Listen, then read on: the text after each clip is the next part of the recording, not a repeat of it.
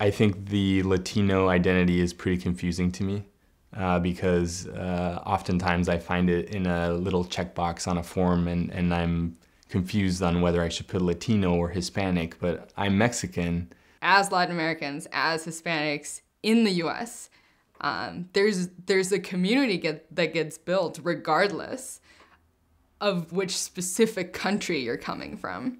And our history is a history of African people, indigenous people, Europeans, conquistadores, all these different people colliding, many times not with their consent. So that informs all these loaded issues people have. It's like navigating three identities. If you're from the States, you're American, you're Black, and you're Latina. And furthermore, wherever country that you identify in coming from. And that's a lot to navigate. But at this point in my life, I actually don't identify as Guatemalan, and it's something that I guess a lot of like young immigrants sort of feel, where there's this saying like, ni de aquí, ni de allá, not from there, not from here. In trying to blend in with the culture in America, I gave up a lot of what I grew up with. Maybe I saw it as something that was kind of shameful or in the way. I wanted to dress like my friends in America. I wanted to talk like them. I wanted to be like them, listen to the same music. I started listening to country music. I got all these crazy questions like, did you come here in a canoe? And do you know what snow is? And do you live in a hut in Puerto Rico? I thought my name was Spick until I was about 13. And that was my first awareness that race was an issue. People say, oh, you look like a white dude. In some contexts, not in all contexts, depends where I am, depends who I'm with, depends whole lot of things. Depends what language I'm speaking, but however I look, when I leave my name, I can't get a phone call back about an apartment in New York City. And this isn't like 10 places I call, this is like 30. And I remember telling a kid one time, I was like, let me tell you, the Ku Klux Klan comes here and they see your last name, you're going too, bro. You know? And the kids are like, what are you talking about? And it was like a big thing.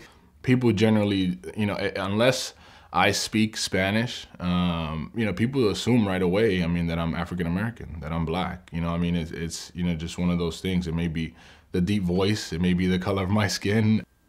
Because I talk white, I'm not Dominican, or I'm not Black, or I'm not Afro-Latina, or whoever people perceive me as of being. And that hurt, and that still hurts. Because one of my daughters is lighter than the other, they had Blackness issues. And I remember my oldest daughter telling my youngest daughter that she was Black and that her hair, she said something, and I remember crying like immediately, like, oh my God, no, no, no. And I had to sit them down and talk to them about our roots and that everything that they learned from the family was wrong. I feel like I wanted more of my culture. You know, I grew up, there was a point I stopped speaking Spanish to her and I still don't speak to her in Spanish. So I feel like something was lost, and I don't know if it was just because she was busy raising 5 kids and didn't really think about culture in that way and how I would come to identify myself. Growing up, you know, like this, as you know, as a young teenager, I told people I was Puerto Rican, which is completely, you know, which is right. But at a particular point when I became a little more politicized, I was definitely more of a Black nationalist than I was a Puerto Rican nationalist. Maybe because the concept of Black nationalism and the Black liberation movement is so much more accessible. There isn't a language issue. So yeah, I totally was reading Malcolm and Marcus and James Baldwin and Huey Newton before I read any of the Puerto Rican nationalists. Either you're Black or you're white, and if you're like kind of in the middle, you kind of like don't want to be in the middle. You want to, a lot of us want to be white, but we're still brown. We're still color, you know, we still have color, you know, we're still, according to what the institution is telling us, what race is based on your skin color. So you're like, I'm brown. So that's kind of like where it came. Like, I'm not Black. and I'm not white, and I don't want to be white. So I'm kind of brown, and this is kind of like a thing that's there.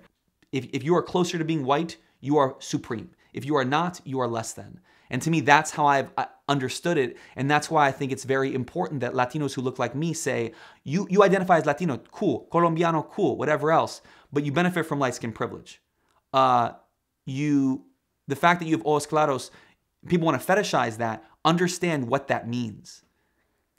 However much I might want to say, oh my gosh, I'm so special because I have green eyes, you're perpetuating white supremacy by running with that. I'll talk to a young girl, a young teenager, and she'll say, I'm not white enough to fit into mainstream society. I'm not Black American enough to fit in that, in that faction of society. And I'm like, but you know what? You're the best person to be kind of like a connector between both, because in you is everything. And being Latino in an American kind of New World way is basically being a physical embodiment of how America began as we know it. So you're every woman. So for me, being Latino is being phenomenal.